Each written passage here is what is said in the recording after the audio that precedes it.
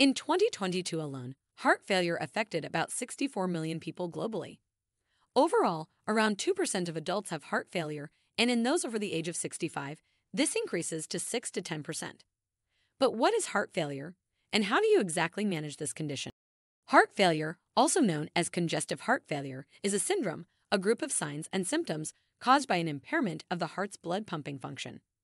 Symptoms typically include shortness of breath, excessive fatigue, and leg swelling.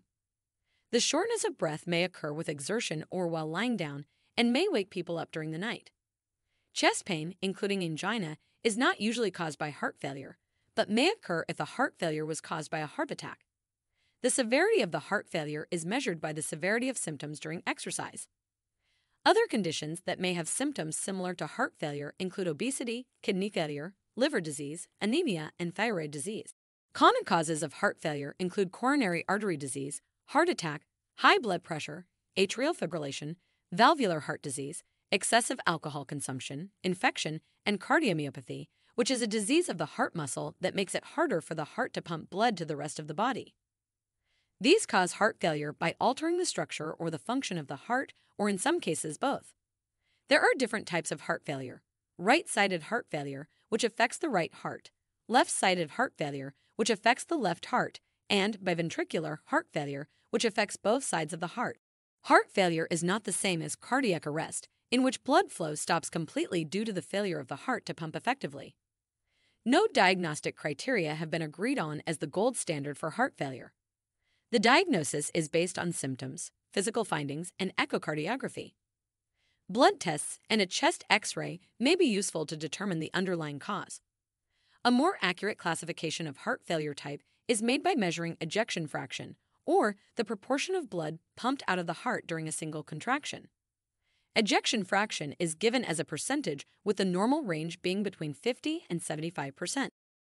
The two types are heart failure due to reduced ejection fraction, which is associated with an ejection fraction less than 40%, and heart failure with preserved ejection fraction, which occurs when the left ventricle contracts normally during systole, but the ventricle is stiff and does not relax normally during diastole, thus impairs filling.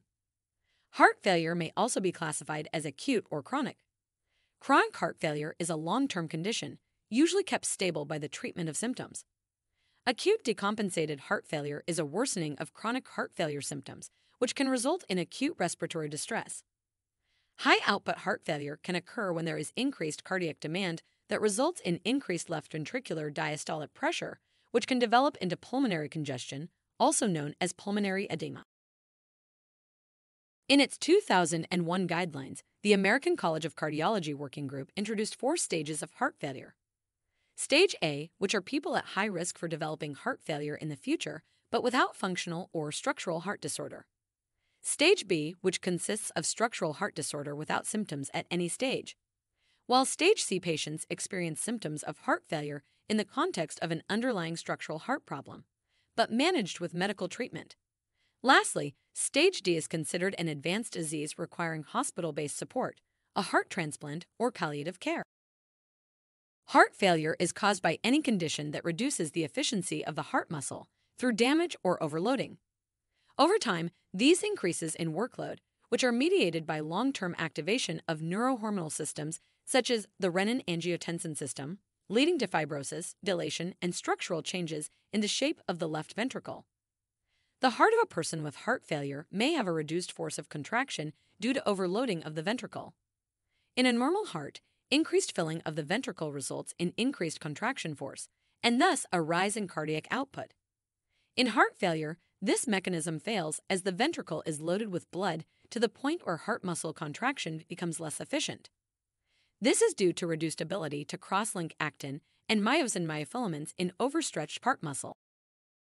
Heart failure is a leading cause of hospital readmissions in the United States. People aged 65 and older were readmitted at a rate of 24.5 per 100 admissions in 2011. These rates are predicted to increase, mostly because of increasing lifespan, but also because of increased risk factors, such as hypertension and diabetes. In our next video, we will talk about the available treatment options to manage this condition. If you liked this video, please like and subscribe to see our latest content. See you next time.